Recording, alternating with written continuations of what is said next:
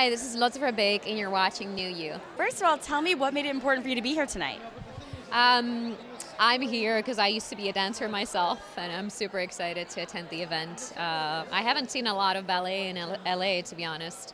Something we're kind of lacking here, so it's kind of great to have this event. Yes, I went to Philip Glass 2 weeks ago at the LA Opera. I was super moved by the performance, and so now I'm here. So I feel like there's an uphill, like a what do you call it?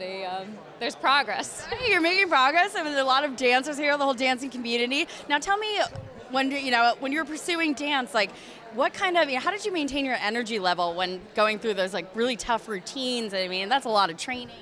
I guess I didn't, which is why I became a lazy actor. No, I do really admire dancers because I do think people underestimate how intense it is. Because, dancing, and especially ballet, is all about making it look like you're weightless, which nobody is, and making it look like it's effortless, which is totally not true, it's the contrary. So I think people sometimes miss how tough it is because it's all about the aesthetics, but it's actual top sports. It's no different than being a top performer in any sports field. So how do you maintain your energy? I don't know. You ask them. I didn't do it. They've been saying carbs, so work it all out. That's great.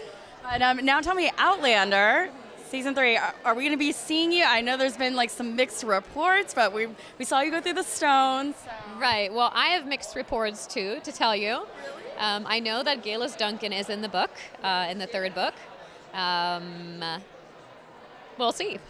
Oh, okay. So we don't know yet. So you can't give us anything of what to expect coming up from the next season?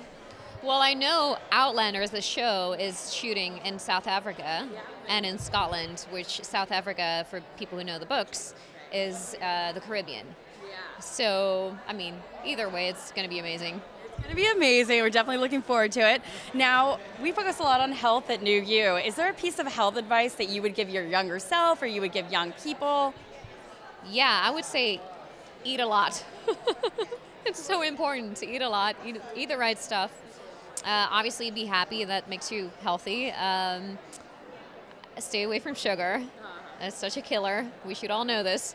And yeah, do something you love. Like I dance still. I do a lot of different kinds of dancing. And so yeah, because I enjoy it. For me, that's not a workout. It is a workout, but I don't see it that way. Right. You're enjoying it so much that it then becomes that. And then lastly, do you take any vitamins, supplements, anything like that? Omega-3s, stuff like that? Or? Yes, omega-3 is amazing. I take natural supplements, which change all the time because my needs for supplements change all the time depending on where I'm at, depending on the time of year as well. But I think it's important to check your supplements, really check them, because there's a lot of rubbish out there too. So you want to be smart and pick the right stuff.